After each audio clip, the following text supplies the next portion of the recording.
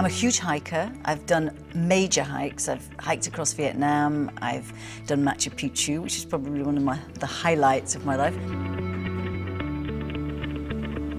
I do find the time to exercise. It's very hard when I'm filming because the days are very long and start very early.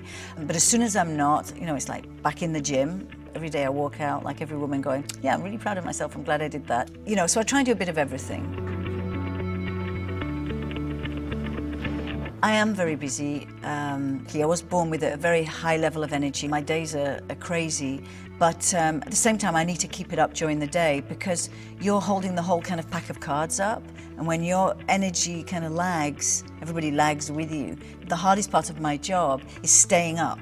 You know, you're holding a crew up, you're holding your team up. You know, they look at you. If mummy's grumpy and tired, everybody falls apart.